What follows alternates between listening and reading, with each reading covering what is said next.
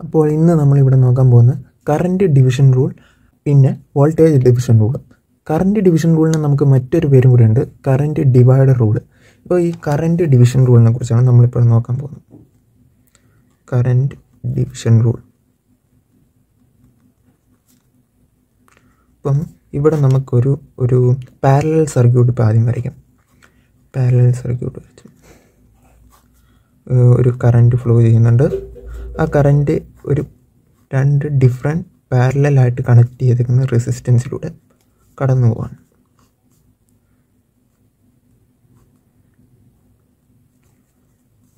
ഇവിടെ resistance R1, resistance R2. ഒരു parallel സർക്യൂട്ടിൽ കറൻറ്റ് രണ്ട് റെസിസ്റ്ററിൽ ഡിഫറെൻറ്റ് കറണ്ട് ആയിരിക്കും ഫ്ലോ ചെയ്യുന്നത്. അപ്പം ഇവിടെ I1 കറണ്ട് ആയിരിക്കും, ഇവിടെ I2 കറണ്ട് ആയിരിക്കും. പക്ഷേ വോൾട്ടേജ് രണ്ട് റെസിസ്റ്റൻസിലും സെയിം ആയിരിക്കും. അപ്പം ഇവിടെയും വോൾട്ടേജ് V ആണ്, ഇവിടെയും വോൾട്ടേജ് V ആണ്. അപ്പോൾ ഈ ഒരു പ്രോപ്പർട്ടി വെച്ചിട്ടാണ് നമ്മളിവിടെ കറൻറ്റ് ഡിവിഷൻ റൂൾ ചെയ്യാൻ പോകുന്നത്. കറൻറ്റ് ഡിവിഷൻ റൂൾ വെച്ചിട്ട് നമുക്ക് I1 എന്താണെന്ന് കണ്ടുപിടിക്കാൻ പറ്റും, I2 എന്താണെന്ന് കണ്ടുപിടിക്കാൻ പറ്റും. നമുക്ക് ഈ വോൾട്ടേജ് ഇല്ലാതെ നമുക്ക് I1ഉം I2ഉം കണ്ടുപിടിക്കാം. അതാണ് കറൻറ്റ് ഡിവിഷൻ റൂൾ. അതിന് നമ്മൾ ഓംസ് ലോ വെച്ചിട്ടാണ് നമ്മൾ ഈ കറൻറ്റ് ഡിവിഷൻ റൂൾ ചെയ്യുന്നത്. അക്കോർഡിംഗ് ടു ഓംസ് ലോ നമുക്കറിയാം V = IR ആണെന്നറിയാം. അപ്പോൾ ഇവിടെ എല്ലായിടത്തും V സെയിം ആണ്. അപ്പം V = IR എന്ന് പറഞ്ഞ ഇക്വേഷൻ I1 R1 എന്നും എഴുതാം, I2 R2 എന്നും എഴുതാം. ഓക്കെ, അപ്പോൾ ഇത് നമുക്കിപ്പം സെപ്പറേറ്റ് ആക്കാം. അപ്പം V = I1 R1, V = I2 R2 എന്ന് നമുക്ക് എഴുതാം. നമുക്ക് R എന്താണെന്നറിയാം. നമുക്ക് പാരലൽ സർക്യൂട്ടിൽ R കണ്ടുപിടിക്കാനുള്ള ഇക്വേഷൻ 1/R1 + 1/R2. അപ്പം 1/R = R1 + R2/R1 × R2 എന്ന് കിട്ടും. അപ്പോൾ നമുക്ക് R എന്താണെന്ന് കിട്ടും, R1 × R2/R1 + R2. അപ്പോൾ ഇത് നമ്മൾ യൂസ് ചെയ്യാൻ നമുക്ക് ആവശ്യമുണ്ട്. അതിപ്പം അവിടെ ഇരിക്കട്ടെ. അപ്പം V = നമുക്ക് V എന്താണെന്നറിയാമല്ലോ, IR ആണ്. അപ്പോൾ Vനെ നമ്മൾ സബ്സ്റ്റിറ്റ്യൂട്ട് എടുത്തു. V = IR എടുത്തു, I1 R1. ഇവിടെയും Vന് സബ്സ്റ്റിറ്റ്യൂട്ട് കൊടുത്തു, 2 ആണ്. അപ്പം നമുക്ക് ഇവിടെയാണ് നമുക്ക് Rന് ഈ സബ്സ്റ്റിറ്റ്യൂഷൻ കൊടുക്കാൻ പോകുന്നത്. അപ്പം ഇവിടെ നമ്മൾ രണ്ടിടത്തും Rന് സബ്സ്റ്റിറ്റ്യൂഷൻ കൊടുക്കാൻ പോവാണ്. R2/R1 + R2 = I1 R1.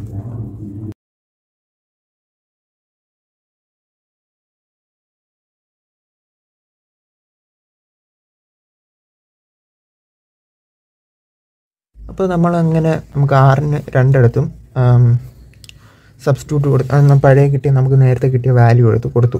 ഇനി നമുക്ക് കറൻറ്റ് ഡിവിഷൻ റൂളിൽ നമുക്ക് I1 ആണ് നമുക്ക് കണ്ടുപിടിക്കേണ്ടത്. അപ്പം I1ഉം I2ഉം നമുക്ക് കണ്ടുപിടിക്കണം. അപ്പോൾ I1ഉം I2ഉം കണ്ടുപിടിക്കണം. അപ്പം ബാക്കി I1 I2 മാത്രം ഒരു സൈഡിലോട്ടാക്കി ബാക്കി എല്ലാ സാധനവും അപ്പുറത്തെ സൈഡിലോട്ടാക്കുക. അപ്പോൾ ഇവിടെ നോക്കിയാൽ അറിയാം ഇത് കട്ടായി പോവും. അപ്പം I1 = IR2/R1 + R2 എന്ന് കിട്ടും. ഇവിടെ I2 = IR1/R1 + R2 എന്ന് കിട്ടും. അപ്പോൾ ഇതാണ് current division rule. Current division rule വെച്ചിട്ട് നമ്മൾ കണ്ടുപിടിക്കുന്ന ഇക്വേഷനാണ് ഇത്. അപ്പോൾ നമുക്കിവിടെ നോക്കിയാൽ അറിയാം, ഈ നമുക്ക് ഒരു റെസിസ്റ്റൻസിലെ കൂടെ പോകുന്ന കറണ്ട് കണ്ടുപിടിക്കണമെങ്കിൽ അതിന് ടോട്ടൽ കറൻറ്റ് പിന്നെ രണ്ട് റെസിസ്റ്റൻസും അറിയാമെങ്കിൽ നമുക്ക് കണ്ടുപിടിക്കാൻ പറ്റും. ഓക്കെ, അപ്പം ഈ ഒരു ഇക്വേഷൻ ആണ് നമ്മൾ കറൻറ്റ് ഡിവിഷൻ റൂൾ വെച്ചിട്ട് കണ്ടുപിടിച്ചേക്കുന്നത്. ഇനി നമുക്ക് നോക്കാൻ പോകുന്നത് വോൾട്ടേജ് ഡിവിഷൻ റൂൾ അഥവാ വോൾട്ടേജ് ഡിവൈഡർ റൂൾ.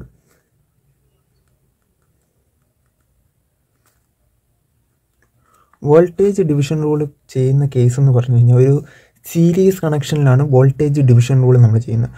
അതായത് വോൾട്ടേജ് ഡിഫറൻറ്റ് വരുന്ന കേസിൽ, നേരത്തെ നമ്മൾ കറൻറ്റ് ഡിവിഷൻ റൂൾ ചെയ്തത് കറൻറ്റ് ഡിഫറൻറ്റ് വരുന്ന കേസ്, അതായത് പാരലലിൽ കറൻറ്റ് ഡിഫറൻ്റ് ആയിരിക്കും, സീരീസിൽ വോൾട്ടേജ് ആയിരിക്കും ഡിഫറൻറ്റ്. അപ്പം സീരീസിലാണ് നമ്മൾ വോൾട്ടേജ് ഡിവിഷൻ റൂൾ ചെയ്യുന്നത്, വോൾട്ടേജ് ഡിവൈഡർ റൂൾ ചെയ്യുന്നത്.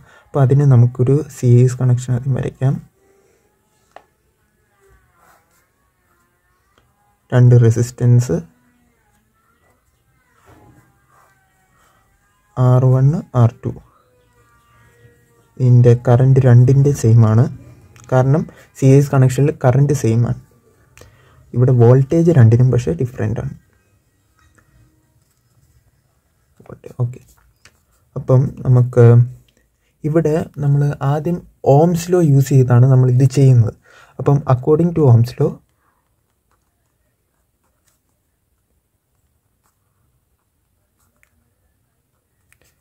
V is equal to IR.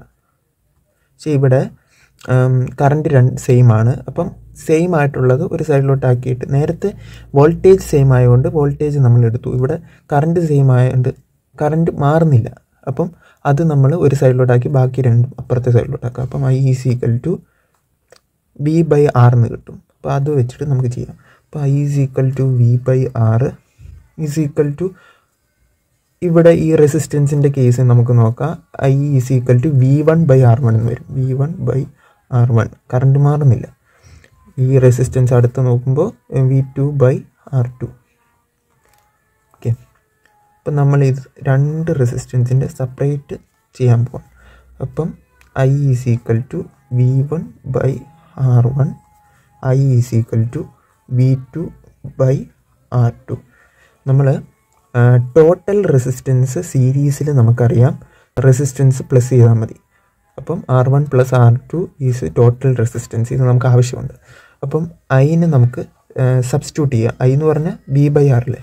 അപ്പം V/R is equal to V1/R1, V/R is equal to V2/R2. അപ്പം നമ്മൾ ഇവിടെ ആറിന് ഇനി സബ്സ്റ്റിറ്റ്യൂട്ട് ഈ R1 + R2 കൊടുക്കുക. അപ്പോൾ V/R1 + R2 is equal to V1/R1, V/R1 + R2 is equal to V2/R2. നമുക്ക് ഈ റെസിസ്റ്റൻസിലെ വോൾട്ടേജ് ആണ് കണ്ടുപിടിക്കേണ്ടത്. അപ്പം വോൾട്ടേജ് മാത്രം ഒരു സൈഡിലോട്ടാക്കിയിട്ട് ബാക്കിയെല്ലാം അപ്പുറത്തെ സൈഡിലോട്ടാക്കുക. അപ്പോൾ V1 is equal to VR1/R1 + R2, V2 is equal to VR2/R1 + R2. അത് R2 അപ്പുറത്തോട്ട് പോകും, R1 അപ്പുറത്തോട്ട് പോകുമ്പോൾ ഈ ഇക്വേഷൻ നമുക്ക് കിട്ടും. അപ്പോൾ ഇതാണ് നമ്മളുടെ വോൾട്ടേജ് ഡിവിഷൻ റൂളിൻ്റെ ഇക്വേഷൻ. അപ്പോൾ ഈ ഒരു ഇക്വേഷൻ വെച്ചിട്ട് നമുക്ക് ഒരു കറണ്ട് എത്രയാണ് അതിൽ കൂടെ പോകുന്നതെന്ന് അറിഞ്ഞില്ലെങ്കിൽ പോലും നമുക്ക് വോൾട്ടേജും റെസിസ്റ്റൻസും 2 റെസിസ്റ്റൻസ് കിട്ടിക്കഴിഞ്ഞാൽ നമുക്ക് ഇതിലുള്ള വോൾട്ടേജ് നമുക്ക് കണ്ടുപിടിക്കാൻ പറ്റും. അപ്പം അതിനു വേണ്ടിയാണ് ഈ വോൾട്ടേജ് ഡിവിഷൻ റൂൾ. ചില കേസിൽ നമുക്ക് കറണ്ട് തരില്ല. അപ്പം കറണ്ട് തരാത്ത കേസിൽ നമുക്ക് ഈ ഇക്വേഷൻ വെച്ചിട്ട് ചെയ്യാം. അപ്പം നമുക്ക് കറണ്ട് ഡിവിഷൻ റൂളിൽ നമ്മൾ ചെയ്യുകയാണെങ്കിൽ നമുക്ക് വോൾട്ടേജ് തരാത്ത കേസിൽ പാരലൽ കണക്ഷനിലാണെങ്കിൽ നമുക്ക് ആ ഒരു ഇക്വേഷൻ വെച്ചിട്ട് നമുക്ക് ചെയ്യാൻ പറ്റും. അപ്പം കുറേ ക്വസ്റ്റ്യൻസ് വരുമ്പോൾ നമുക്ക് ഈ ഇക്വേഷൻ വെച്ചിട്ട് നമുക്ക് ചെയ്യാൻ പറ്റും. Okay, thank you.